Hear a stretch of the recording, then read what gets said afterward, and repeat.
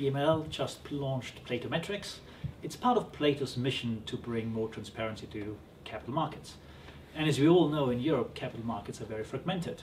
And this fragmentation brought along competition, which is extremely good for the markets. At the same time, though, it also brought along complexity. And this complexity sometimes makes the markets a little bit tougher to grasp, especially at an intuitive level.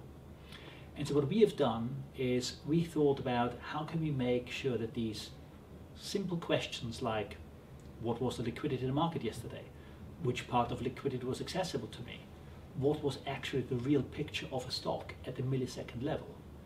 These questions should have simple answers again, rather than complex answers. That is why we at BMLL brought together our granular market data access and our data engineering capability with the insight from the Plato working group, who are people who have been in the markets for a long time and have really good understanding of what people want to see and what people need to see, and launch Platometrics together.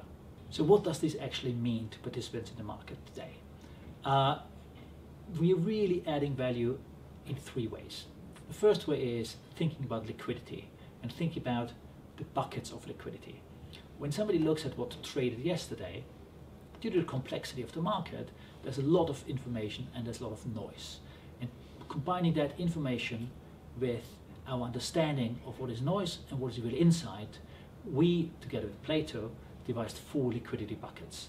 And that really helps the participants of the markets to understand and grasp intuitively what's going on in the markets. So that is the first kind of added value of Platometrics.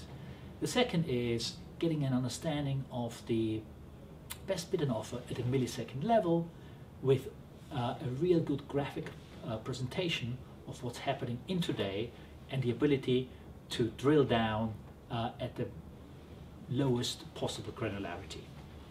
And last but not least, we added some metrics, what we call market quality metrics, which allows participants to get a better understanding of the venues, comparing the venues with each other and comparing stocks on venues on certain standardized metrics, which we hope will become the market standard of looking at market quality going forward.